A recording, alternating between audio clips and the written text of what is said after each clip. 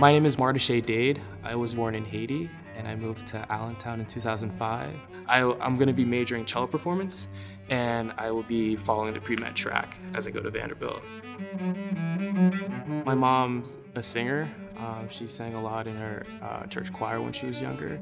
So I guess that's where I get my musical background from. But my parents, they were really supportive of me going into the arts, and they've taught me, like, every day is a learning experience. You try to, go out, learn something new, find new wisdom, and keeping your faith, but going outside and to help others, be nice, be kind, and it really helped me, especially in music, because having that, it's I don't know, in music, I feel like you have to have a kind heart to really explore, the beauty and the wonders of music.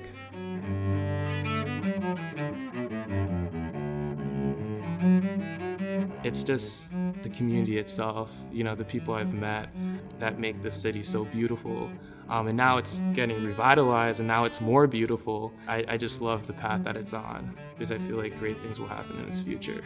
The buildings, the arts, the sports, it's coming to Allentown, and this city is really gonna boom in the future.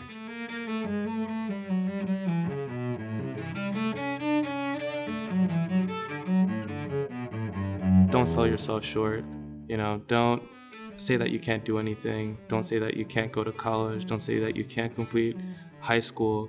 Going to school, you're receiving the greatest gift, something that no one can ever take to you, which is education.